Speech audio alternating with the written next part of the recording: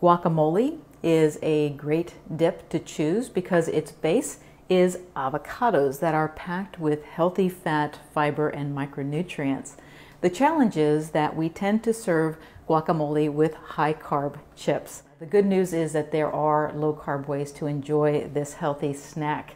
If you're looking to stay close to a chip, you can try Parmesan crisps. You can buy these in the store, but you can save money and steer clear of bad ingredients by making them at home in your oven. They require nothing more than a scoop of Parmesan cheese and some heat.